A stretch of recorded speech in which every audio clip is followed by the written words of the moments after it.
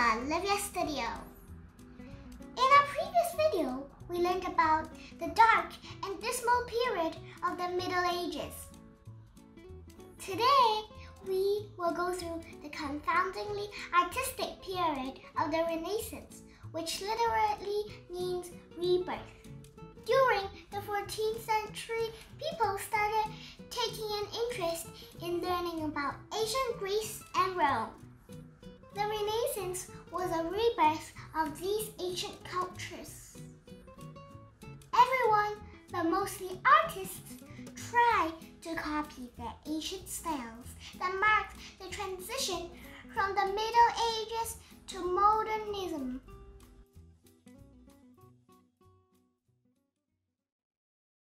In the 14th century, the thought of humanism started to influence Europe. Unlike the constant religious themes in the Middle Ages, humanism was centered around human values and caused a major decline in religious beliefs.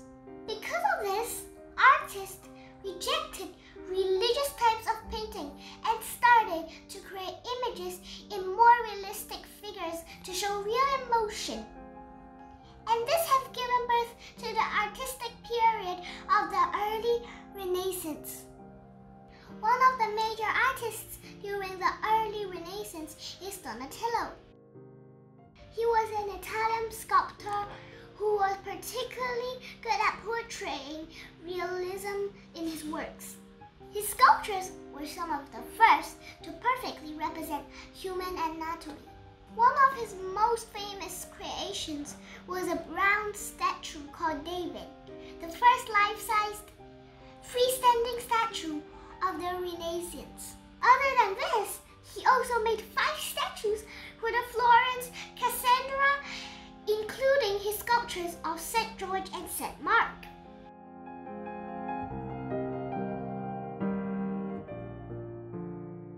The art of the High Renaissance was a 16th century trend, which was considered high because it is when the arts reach its peak during the Renaissance. Artists were influenced by a system called linear perspective, which is a technique used to create the illusion of depth on a flat surface.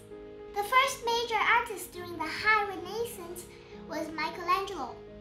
He excelled as an artist and demonstrated a mastery of portraying the human figure. He was famous for his painting at the ceiling of Sistine Chapel, a project he finished in 4 years while standing on a scaffold. He was also an architect who worked on several Renaissance buildings that still can be seen today, such as St. Peter's Basilica and the Basilica di San Lorenzo.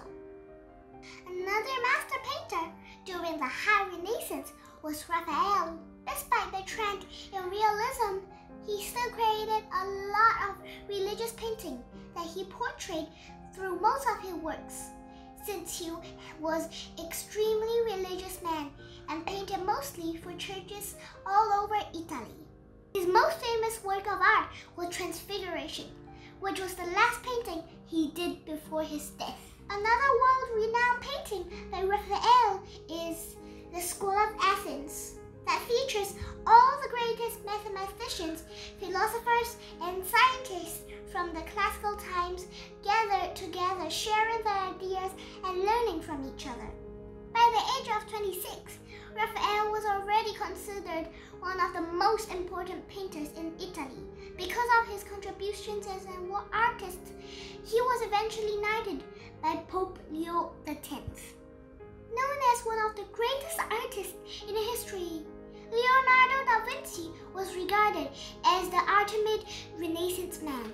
Only 15 of his paintings are still around today.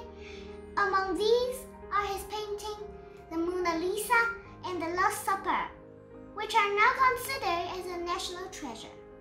The Mona Lisa has been recognized as the painting that has been seen widely written and sung in many songs, as well as the most imitated artwork in the world. Another painting by Da Vinci was the Last Supper. It is a picture of the Last Supper of Jesus and his disciples that shows how they react when Jesus said one of them would betray him. Leonardo wasn't just an incredible artist, he was also an inventor, scientist, and so much more.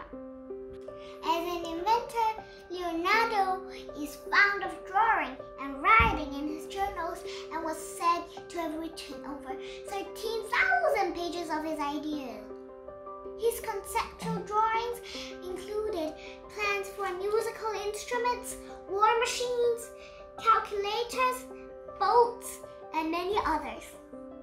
He is considered by many to be the father of modern science. You think you've heard of the names of these artists before? Well, here's a little fun fact. The Teenage Mutant Ninja Turtles, Donatello, Michelangelo, Raphael, and Leonardo were named after these great artists who are most well-known masters of the Renaissance period.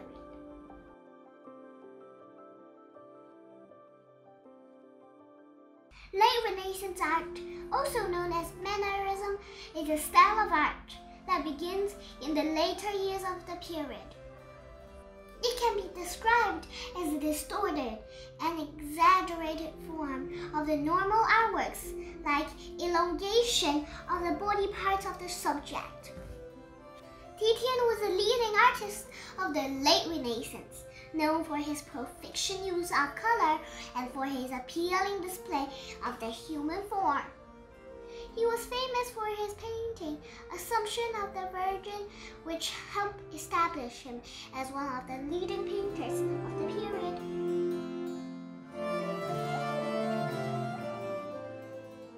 The Renaissance produced some of history's greatest writers and works of literature. Authors began writing in their native language, and with the invention of the printing press in 1440, writers had a new way of expressing their views. Literature during Renaissance was influenced by Christianity, ancient antiquity, and politics. William Shakespeare was the most notable author during the Renaissance and was considered to be the greatest writer of all time. He was credited with adding almost 3,000 words to English language through his works. He was best known for his plays and became one of the most well-known playwrights in England. Some plays he is well known for are Hamlet, Romeo and Juliet, and A Midsummer Night's Dream. And that was it for the art and literature during the Renaissance period.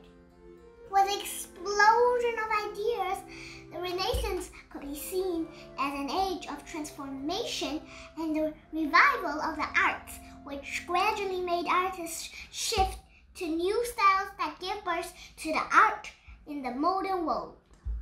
I'm glad you decided to join me for today's video. See ya on my next one!